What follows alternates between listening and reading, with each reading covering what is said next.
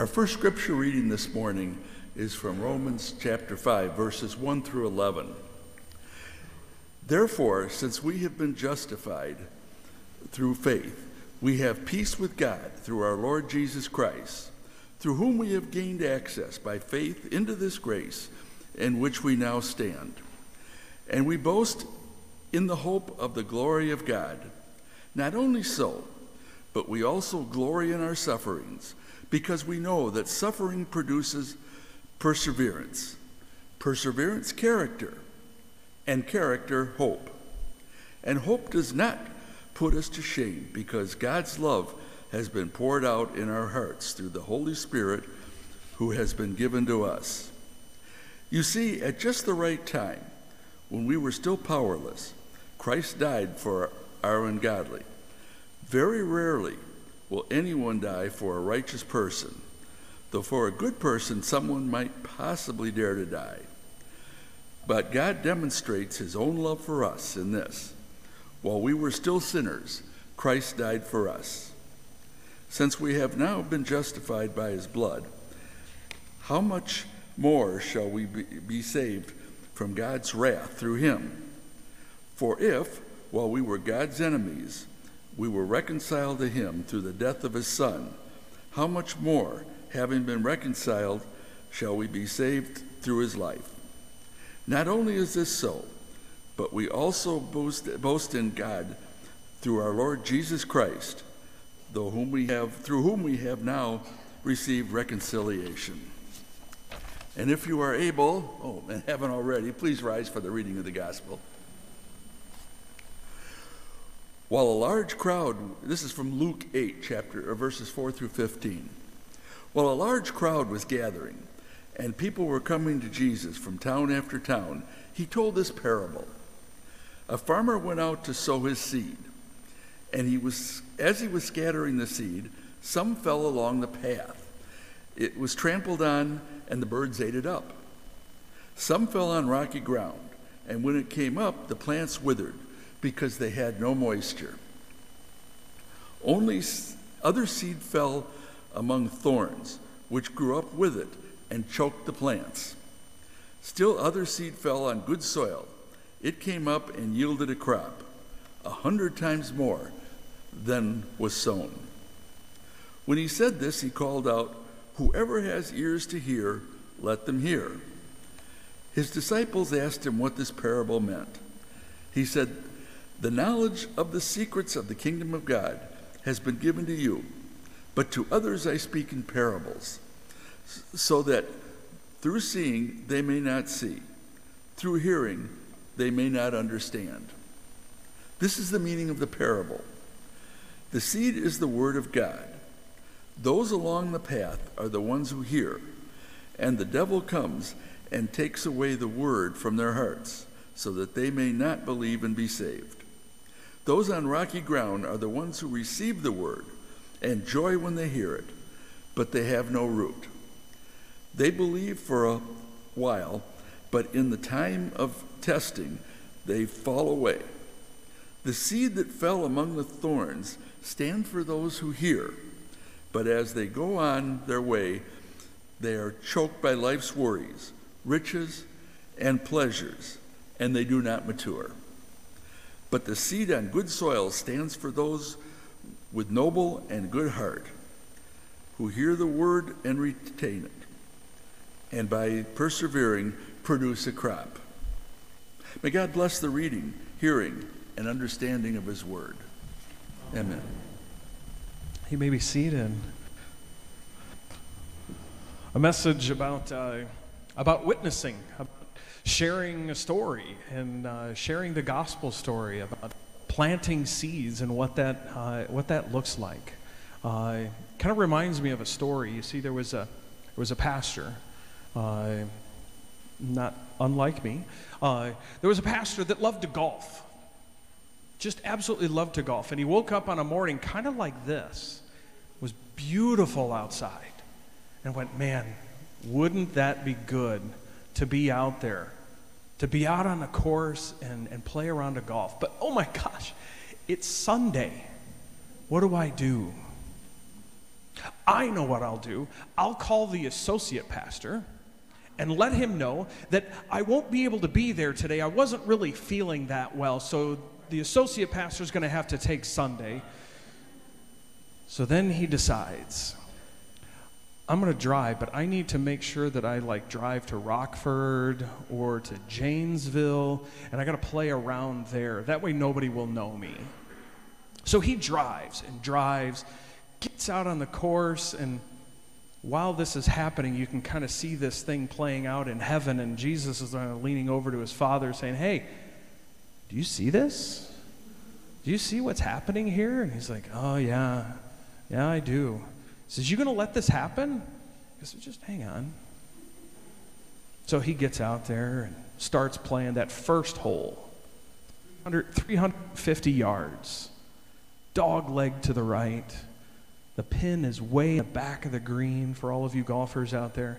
He lines up that shot, hits it 350 yards, bounces in front of the green, rolls up the green all the way across the green and in the hole.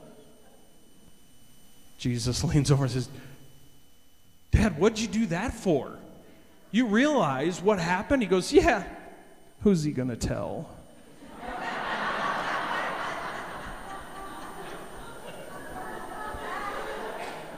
All about witnessing. Now, he can't tell anybody, but you see, God wants us to witness, to share the stories. He wants us to share his love.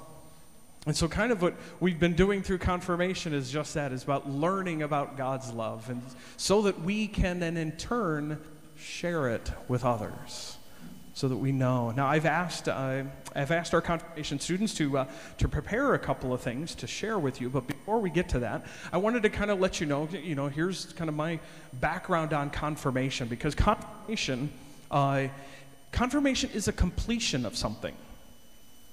It is not a graduation from really weird thing going on. It's not just. I'm going to go back to this one. So if you want to pull this one back up again, it's just all the frequencies. I don't know what's going on. So it's not a graduation from church. It is not. Although there have been some in my past that I remember that kind of treated it that way. It's an invitation. Because you see, at confirmation, what we're doing is we are actually confirming our baptismal vows. Just a couple of weeks ago, we had a baptism here at Journey of Hope, and baptism, a number of all of you that were here that day, we recited a response, and that response was for us to take part in the baptism, to promise to help raise a child within a community of faith. So for the two that we have this morning, we have J.J. Lindstrom and Simran Singh. You have done that. You have helped them grow up in the church. You have helped guide them through Sunday school, through other events, through worship services. You have fulfilled your baptismal vows to them. They have fulfilled the vows that were said for them. And so now at confirmation, they actually get a chance to speak for themselves. To say that, yes, this is what I believe. And yes, I take those vows seriously. Because at the end of these questions that I will ask them, they actually join Hope, United Methodist Church, as a full member of the church. This is what it means to be confirmed, to go through this journey and to confirm your baptismal vows. And so as we do this, as we share, I'm going to invite JJ and Simran, whichever one wants to come up first. I'll say, oh, Simran. He was quick. He wasn't this quick during our classes. I'm going to invite you to stand up at the pulpit so that you've got a microphone up there, and so they can share with you a little bit of what we talked about, they believe. Good morning. As I was growing up, I remember the church as being a place where everyone was very welcoming and nice. When I was younger, there wasn't many other kids here. That makes Sunday school a little difficult. So I don't have that much memory of it, but I definitely remember Miss Mary and Paul, who helped shape my beliefs in Jesus and his teachings. I believe that God is good and is all around us. I also believe that we may never fully understand who or what God is, but we'll always know that we are forgiven and loved by God. Some things I like to do at church is go to the events we have, like the game nights and other things that we do. I also love running the cameras during church on Sundays. I love the church because of all the things we do for the community. For example, we go to Spirit Lake in North Dakota, where we bring shoeboxes and do a mission trip most summers. Some of the things we have done on the summer trips are painting, wheelchair ramps, fixing roofs, and even building shelves for the food pantry. Doing all of those things to help people is a good feeling, and I like how the church is always doing things like that. One thing I believe that all churches could improve at is bringing in the younger generation. I say this because I can't name very many people I know at school who are religious or go to church at all. I think that reaching out to more schools would be helpful to bring in the younger generation. If we reach out for them to come to more events, maybe we could encourage them to come to a Sunday service. If they don't like it, they don't have to come again. But if they do, then our congregation will grow and have more younger people included into it. Once I am officially a member of Journey of Hope, which is after this service, I see myself becoming more involved in attempting to make this idea, bringing in the younger generation, a reality. Thank you.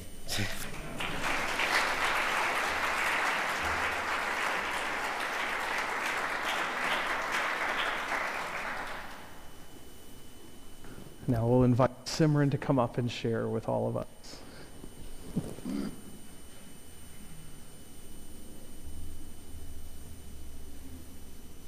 Good morning. To me, church means to worship and learn new things that you didn't know before. Many people have been with me through this journey. Jesus has been with me through my entire journey of confirmation. He has been by my side since I started to go to church as a baby. Even my mom forcing me into the kids' choir with my brothers. My mom helped me numerous times with understanding certain scriptures, what certain scriptures meant, and different stories. She taught me the Lord's Prayer at 4 years old, and it stuck with me since then. My brother has told me a lot about his knowledge of church, and it changed my perspective a lot. He told me that what Jesus really means to him, and how he helped him specifically, and what Jesus really does for us. Pastor Jared has also helped me understand different topics of church and how Jesus, the Father, Son, and Holy Spirit, and also helped me believe that he can be spiritually within us. He taught me that God will always forgive us for our sins. I think church is a place where you can find people who are somewhat similar to you and can talk with. I like how everything runs in general here in Journey of Hope. In Journey of Hope, I like the people that go there because everybody is really nice and it makes me feel welcomed. And I just like the way everything runs. Thank you.